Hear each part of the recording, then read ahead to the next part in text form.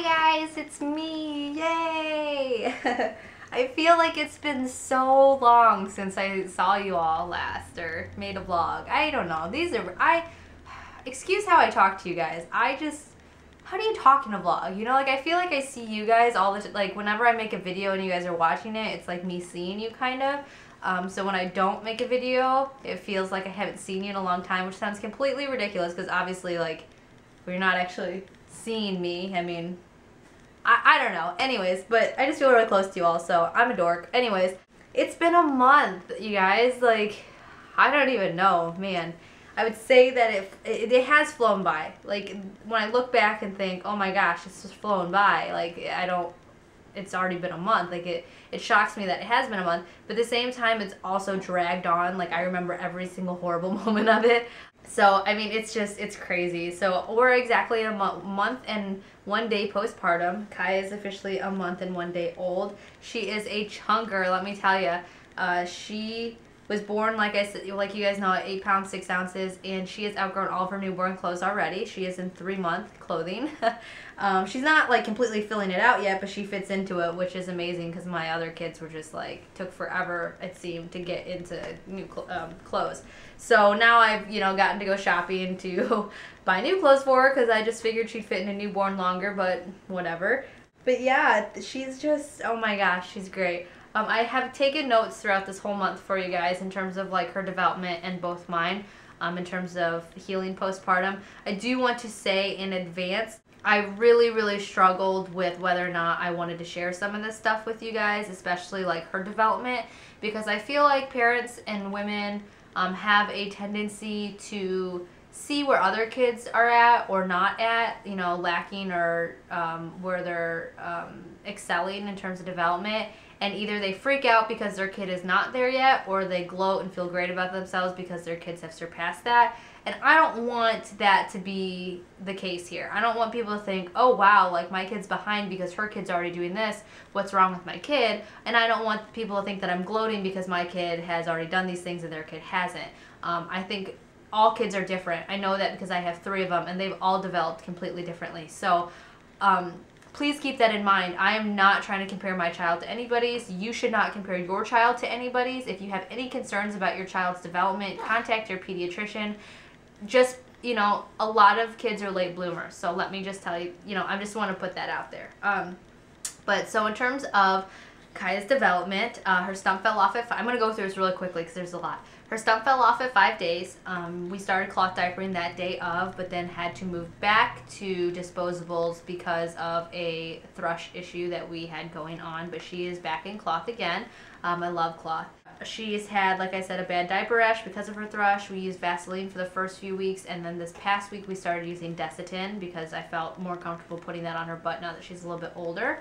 She poops after and during every feeding. When she first came home and started nursing and my milk supply came in, she was pooping around the clock, which I remember my son was like that. He had loose cheeks, so to speak. Every fart, poop came out. Breastfed babies, they digest the breast milk a lot faster than formula-fed babies because it is the closest thing to, nature and their human body. So that's why they eat more, that's why they poop more. But she was pooping around the clock. Now it's not as bad. Now she poops after every single feeding, usually during the feeding, so that's always fun to hear pooping while she's nursing. But yeah, I can pretty much count on her pooping every single time she eats, which is normal. We're co-sleeping. This was a huge thing for me. We have an arms reach co-sleeper, which I bought used on Craigslist for $40. Awesome. Because I only bought it used for, well, a few reasons. 1, because babies outgrow everything. 2, because we don't have a lot of money to be buying a bunch of new stuff after we thought we were done with having kids and we gave away our other stuff. And 3, because I knew my son hated being in a crib, so I wasn't going to put all my eggs in a basket, so to speak, in terms of her being in a crib. So I didn't want to spend a whole bunch of money on something that I didn't know she'd even use. We do use the co-sleeper. She naps in it sometimes. She does well with that. In terms of nighttime, she hates it. The first week she was home, she actually slept in it but woke up every hour. And then the second week, I started bringing her to bed with me and noticed she was sleeping 3 to 4 hours, which is what my son was exactly like, and that's why I broke down and started sleeping with him as well. I'm not completely for or completely against co-sleeping. Like I said, I did it with my son. I had no issues with it except for transitioning him. That was a little tough, but again, That's tough. I mean, transitioning any kid in any way is tough. But what I struggled with my daughter was I was hoping that she would sleep in the co-sleeper. That's not the issue. I was kind of feeling guilty because I like my space in my bed, sort of, but I also like my sleep.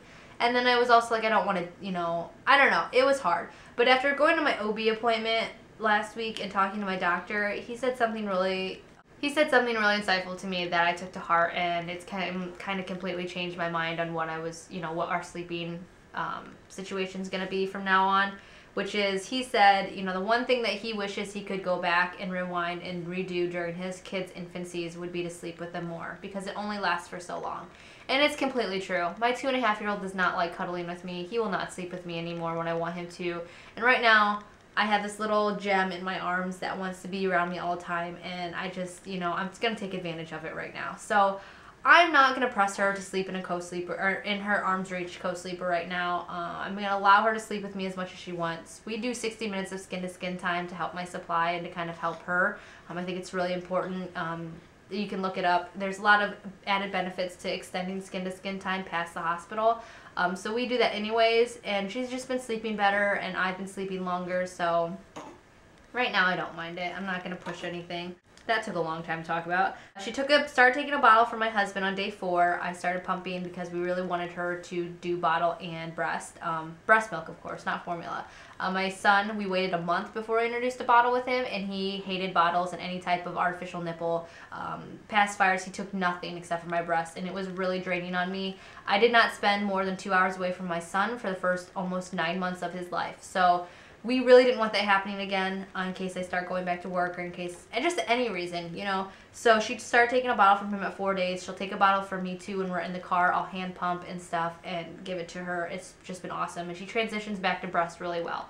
Her jaundice, she was slightly jaundiced. That went away after lots and lots of feeding, and I took her out during the day and stuff like that, and she's doing really well. She started sleeping 3 to 4 hour intervals around 2 weeks. Again, we started co-sleeping them too, so I don't know what, you know, why. You know, it could have been because she's older, it could have been because we started co-sleeping.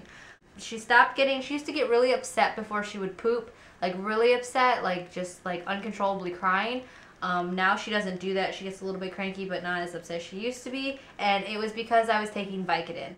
I had major back pain, major back pain, because I had a lot of back labor. She was very posterior when she was born. My sciatic was already messed up, so I was on a regimen of Vicodin every 4 hours. I didn't take the amount they told me to. I was supposed to take 2 every some hours, but I only took 1 every 6 hours. That constipated me a lot.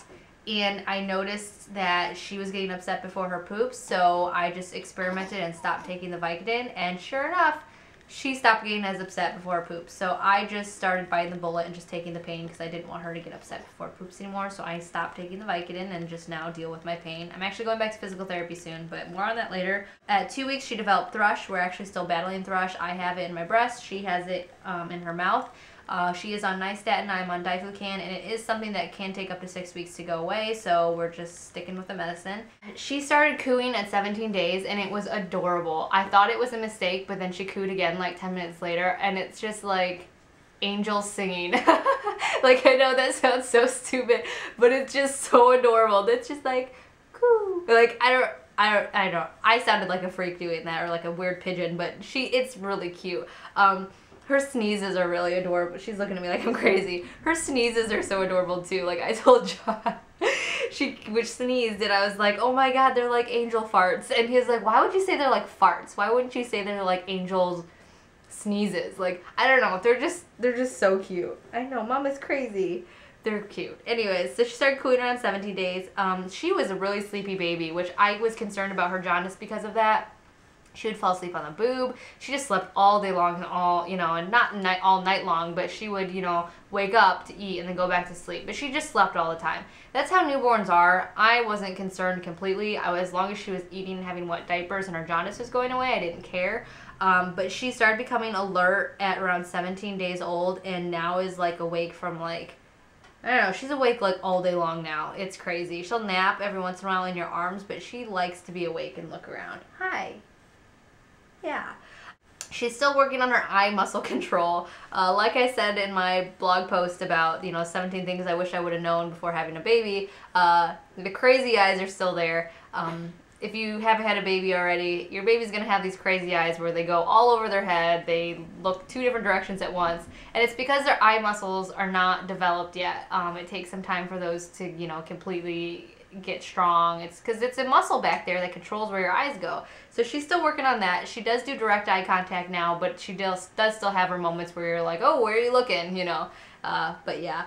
But that was at 2 weeks she started getting more control over those. And she has more control over her movements now. As you can see, she's still kind of flailing a little bit, but 3.5 weeks is when she started actually just settling down and not doing as much of the whole spasm, seizure type thing. So and that's it for her in terms of her development. She's just doing really great. I'm really happy with her. She only cries when she needs to eat, and she doesn't even cry. She does this I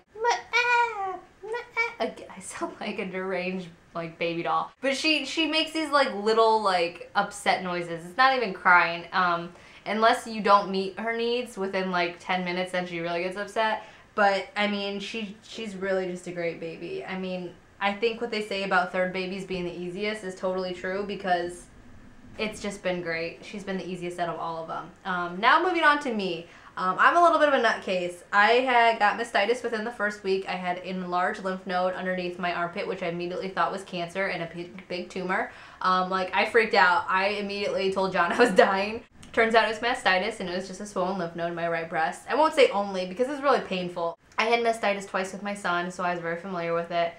And it was just really painful. So I pumped, I continued to breastfeed. She really didn't want to take from my breast because it was infected, and I just pushed her to it because I really needed to empty.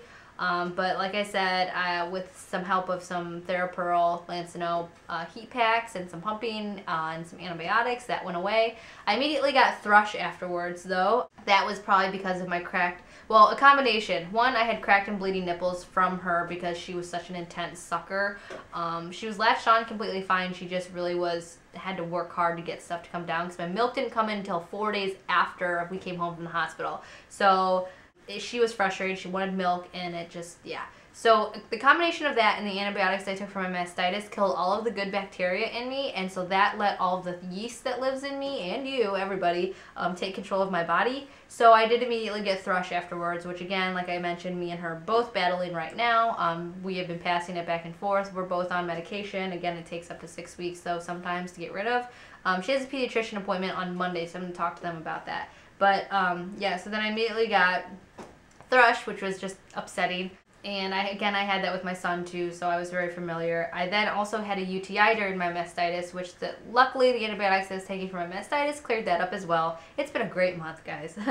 I've been less tired now. I was very tired in the beginning just because of all my infections, and I wasn't sleeping and all of that. I have a toddler. It's hard. I can't nap ever.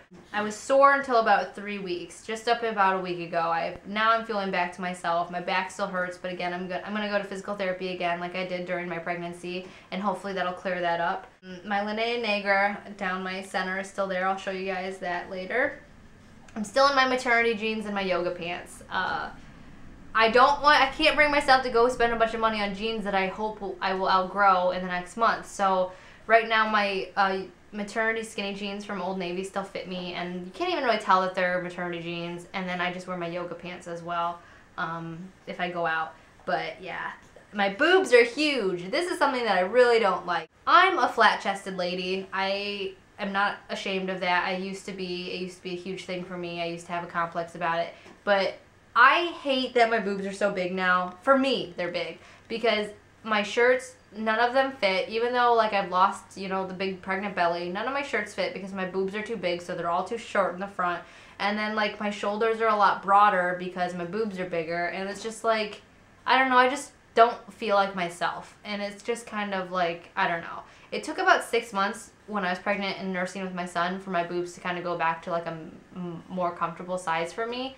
So I'm hoping that happens again, but I mean, who knows? I don't know. So I have bought some new tops, actually, to fit me in my new boob time.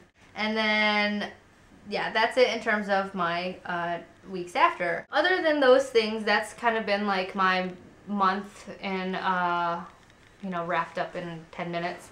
The biggest things for me now, I did have my 4-week appointment, postpartum appointment, a few days ago.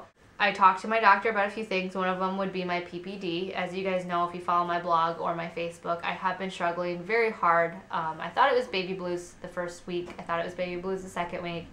Third week hit and I knew it was something more.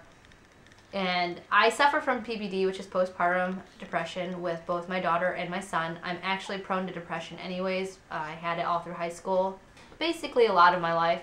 So with my daughter, I think it was because I was a teenager, obviously. I didn't get along with her father. I was working 3 jobs sometimes at a time. I didn't have any friends. With my son, we had a lot of family issues with my in-laws. Me and my husband's marriage, they didn't really approve of it, so to speak, and having a baby was just hard, dealing with all that, because I want my family to like me. I want them to love me even if they aren't blood. Anyways, that's here nor there, but so I suffered from it with him as well. I went on medication with my daughter because she was bottle fed, and I didn't like the way that it made me feel. It made me more depressed. So I started tanning to kind of get rid of it with her, but then I got addicted to it and had to cut that off because I didn't like what it was doing to my skin, obviously, and it's expensive. But anyways, with my son, I was untreated until it finally hit a boiling point, and I finally sought help for it. I got some counseling done, and that helped. I made some life changes in terms of the people that were in my life and the things that I was doing, and so that was that. This time around, it's I don't even know how to describe it. I'm just sad. I'm very weepy. I was hoping it was just hormonal, but after talking to my doctor, it's not. He suggested putting me on Zoloft or Prozac, that kind of stuff, but because I am breastfeeding, I don't feel comfortable taking any of that stuff until I talk to my pediatrician first, or trying some all-natural things like upping my vitamin D and that kind of thing. In terms of describing how I feel and what PPD is like, it's very, I don't know. With my daughter, it was overwhelming. Like, I felt like I wanted to kill myself, literally. With my son, I just felt very alone and very just sad all the time. Like, I didn't get happiness out of anything. This time around, I get happiness out of my kids. I love them. This time, I'm just sad. I feel very alone, even though I have a lot of friends like you guys. I feel very tired, and I feel like giving up a lot of the days. Everything, even little things, are just more overwhelming, and I think that has to do with, because I'm tired, you know. I have a toddler this time around on top of a newborn. It's really hard. I also have a daughter who's in school, so she's got her things that still need to be going on. Leaving the house is really difficult with 3 kids, or even 2. One who's a bolter. Wyatt loves to run, so I really can't go anywhere if he's with me too. All these infections that I've been getting have been really hard to deal with. It's a lot of things. I don't know. My husband comes home, we fight. We love each other. Don't get me wrong, we love each other to death, and we will make it through anything, but it's just hard. It's just hard. Yeah. So basically what I've been trying to do is to get more time to myself. My husband kept the kids and made me go out for 2 hours on Thursday with my mom and my daughter, or Wednesday, and I got to go shopping with them, which was great. That was kind of rejuvenating, but then the next day, of course, I felt sad again. But then I couldn't feel sad too long because yesterday, I went out with my mom. She paid for a babysitter for Wyatt for the whole day. Ava was at school, and me and her and Kaya, which is she's easy to take out in public, we just spent the whole day shopping in Columbus, which was amazing. But it's still hard. I still wake up, and the first feeling I have is just sadness. Just kind of okay, here's another day. How am I going to make it through, kind of. And that would be where this depression has kind of led me. I still love my kids, and I get very happy seeing them. I don't, wish anything different, but I just, it's an imbalance, in here, and so it's just something that I'm going to have to find a way to fix. But yeah, anyways,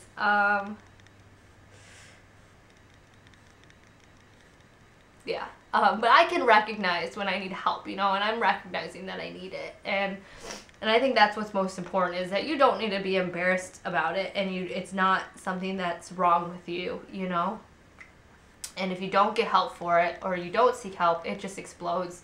I didn't seek help for a long time with Wyatt, and it really did a number on my marriage with my husband.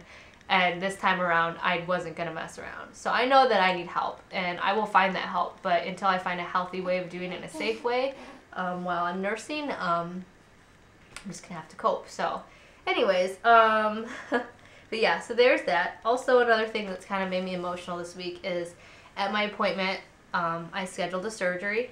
It will be December 7th. It's called an ablation. It's a NovaSure procedure is what I opted for. What they will do, I have really heavy periods. I always have. They've been like, it's hard. You're losing a lot of blood. My iron, I'm already a little bit anemic. They were making my life miserable. Because I've had 3 kids already, and I'm pretty sure that we'd already talked about me not having any more because it's just financially we can't afford to, that kind of thing. I'm a good candidate for it. So I scheduled my surgery, and I know I've told you guys that like I don't want to have any more kids. Me and my husband have decided this is the last one. But you can say stuff, but then making like the steps to actually like follow through on things is completely different. So I've had a really hard time the past few days kind of struggling with this decision. But what I did was I signed my consent form and scheduled a surgery date. It's an easy procedure. They go in and they basically laser the inside of my uterus, I think, going in through my cervix. So if you've ever had a D&C, I had a D&C before Wyatt when I had a miscarriage. But it's kind of the same thing. They go in through your cervix, but then they just do a different procedure. I'll be out for a whole day because they're going to put me under, and then I should pop back, and my periods will be a lot lighter, which is awesome. And they may even dissipate, so that's great. But by getting it done, it will mean that I will never be able to carry a child again. I will be able to get pregnant again, but my uterus will not be able to sustain a pregnancy. So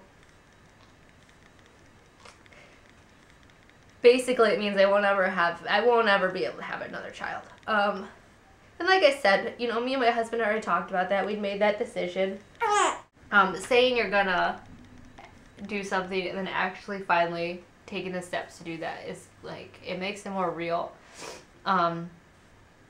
So of course after my appointment I immediately talked to my husband about it, and even he was sad and kind of like, well, should we do this, and kind of was having second thoughts. And I don't know. I know that my family cannot afford to have another child. It's irresponsible for us to even consider having another child at this point. And we want to be able to afford to take our kids to like Disneyland and all the fun stuff and not feel like, we're spread too thin.